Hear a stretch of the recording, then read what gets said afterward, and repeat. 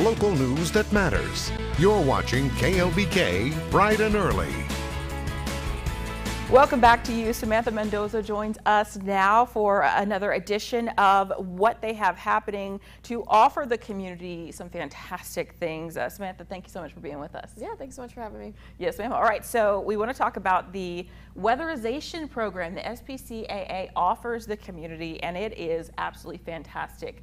Talk to me about what it is. Yeah, so weatherization, it's a nationwide, it's actually the largest energy efficiency program nationwide, and we offer it under our agency, SPCAA, like you mentioned. And really what we do is we're trying to help our community combat those high energy bills. I mean, if you know, those cold months are right around the corner, fall and winter.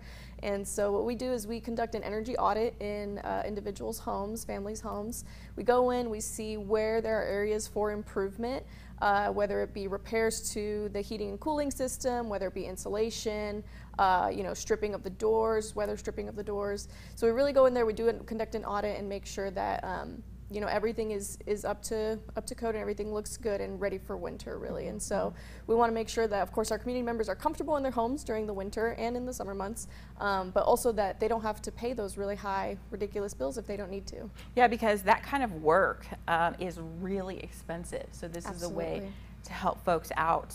Weatherize their home. We live in Texas, and it can get real intense on both ends of the spectrum, both summer and winter. You mentioned that's coming up. Absolutely. I mean, I think back to not that long ago, we had that cold snap, and the majority of the state lost a lot of power during the winter months. I mean, I know personally, I was living in San Antonio at the time.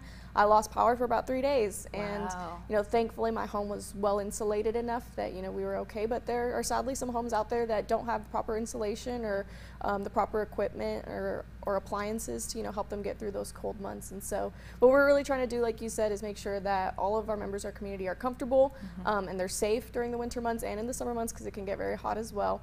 But also that they don't have to pay those high energy bills either if they don't need to. Who is eligible to take part in this program? So we mainly try and specifically service low-income families, persons who are elderly, persons with disabilities, families who have young children especially. Of course, we want to make sure that our children in our community are safe and comfortable during the winter months. But if you are someone who is, you know that you have a high energy burden in your home, we also try and put you on a priority list as well.